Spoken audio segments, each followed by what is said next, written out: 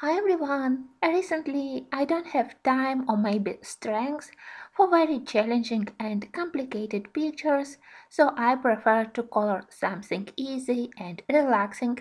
And very often, as a relaxing page, I select page with animals or birds. So today, while I will be coloring a page from Australian Animals by S.Fenech, I decided to share with you some of my thoughts about how I prepare for coloring birds, which pencils I prefer to use, and so on. Today I will start to color Australian crane, Brolga. I think that I selected it because in my country we also have similar plants and also we have cranes, so I felt some kind of connection to this page. And my first step when I need to color animals or birds is to find good reference pictures. Why I say good reference pictures? When I started to search for Brolga, several first pictures were of their usual variety. They are almost completely white with several patches of gray feathers on the back and on the wings, and the only bright spot is their red head. But I wouldn't say that it's a very inspiring to color a white or white and gray bird. To color something completely white, it's challenging, and to color white and gray, it's boring. And I decided that I need more reference pictures. It's good that now we have so many beautiful pictures on the internet, many beautiful shots from various photographers, and some of them were really helpful.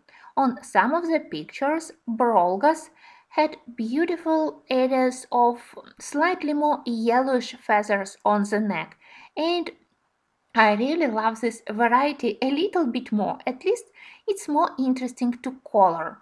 And when I started to look closer, I already were able to find another colors on those good reference pictures. Apart from these areas of beige and yellow feathers, I found that some of the feathers on the wings they have slightly blue-gray tint, and that on the feathers we can find several shades of gray. Some of them are more warm gray, some of them cool gray, and that's how I built my initial color palette by closely looking at reference pictures and trying to find not only basic color like gray and white, but also some subtle additional shades which I can also use in my coloring. That's why I decided that I will be doing Brolga with this area of yellow feathers on the neck, and that's where I started to search through my various pencils. If you love to color animals and birds, I would recommend to build your own collection of uh, muted colors. You will need a lot of various grays, brown, beige colors. And some of my favorite pencil sets for animals and birds are Darren Drawing, then very surprisingly a Black Widow set for black skin, and also, of course, various gray colors from Prismacolor sets, especially French gray and cool gray. So I look closer at the wings of and feathers of Brolga, and I decided that for the neck I will need couple of shades from Black Widow dark skin set, and they helped me to create this yellow beige color of feathers. So color of these pencils is quite unique. Then my next rule, I try to study how feathers grow, direction of the grow and size, where they are bigger, where they are smaller. Sometimes it's not very necessary because feathers are already drawn by the artist, like we have here on the wings. But on the body and on the neck of the Brolga, we don't have feathers. But if we look at reference pictures, we can clearly see this texture of tiny fluffy feathers. And I try to recreate it on the body of Brolga. So I try to study size and direction exactly the same like I do with animal fur. Direction of the fur growth and how long is fur on each and every part of the body. So when I colored the body of Brolga, I didn't simply cover the whole area with one color or with one pencil. I tried to draw this texture of tiny feathers. I did small pencil strokes, small groups of strokes to indicate those small feathers, a little bit of gray on the white background. And for me, it looks more interesting comparing to simply covering this area with just one color or even with color gradient. Next thing is when I color birds and animals, I prefer to combine pencils from various pencil brands. Sometimes I prefer to use first my softer pencils like Prismacolors to cover a bigger area to put main color of the fur, and then on the next step I prefer to switch to harder pencils, sometimes to polychromasis, sometimes to artisan, and then these harder pencils they help me to create texture, either to draw fur or to draw feathers on the birds. Today I decided against using Prismacolors simply because I can't say that I love them on this paper and because I simply need to do gray feathers. So on the first step, I tried with very light pressure to cover area with a light layer of gray, and then pressing a little bit harder on the pencil, I tried to add texture if it was necessary. Another rule, when I do fur or feathers, I really try to keep my pencils very nicely sharpened. Sometimes when I color landscapes, I don't care about tip of my pencils, Prismacolors or polychromasis, but for fur and feathers, it's very important to keep your pencils sharp all the time.